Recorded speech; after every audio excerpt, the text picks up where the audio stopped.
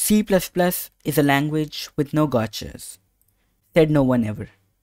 Do you know what happens when you divide an integer by 0 in C++? That's right, you don't know, because it is undefined behavior.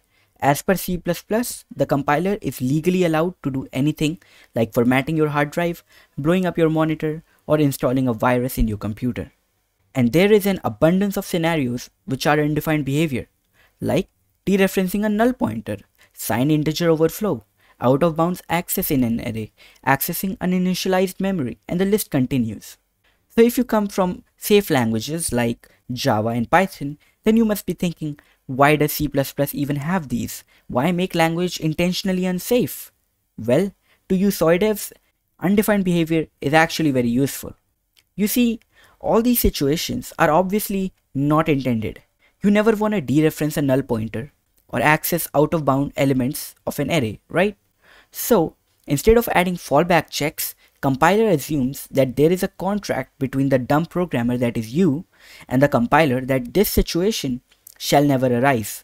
And since it will never arise, compiler won't have to check for it. And so, it would be able to save performance. But in turn, we don't know what will happen. Hence, undefined behavior. Let's look at dereferencing a null pointer to understand this. Let's say this is the code that does dereferencing for a pointer. Now if null pointer was allowed, what we'll end up having is something like this with an if branch or an assert like this, which is an extra branch for every dereferencing.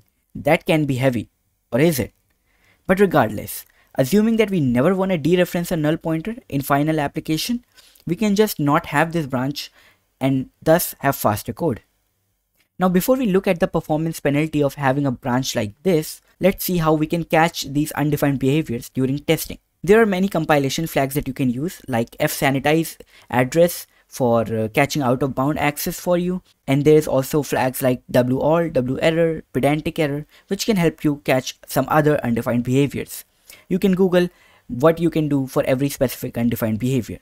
Now, let's see the performance penalty of having these edge cases, since it's an interesting topic. If you saw my Stack Overflow video, check it out if you haven't already, which was about branch prediction. You would know that CPU predicts branches, and rare branches are easier to predict.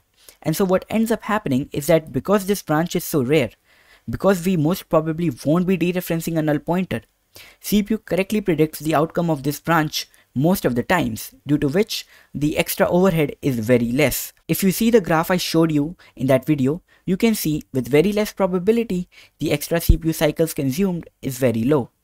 So the performance overhead is not that much, but it still adds up over many operations. Another reason to have undefined behavior is when an operation is dependent on the CPU. For example, bit shifting a 4-byte integer more than 31 times to the left.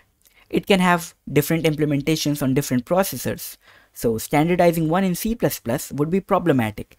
We will have to add extra checks.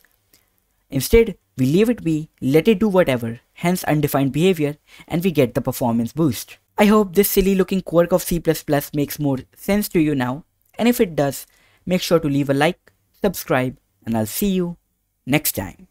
Check out these videos if they interest you.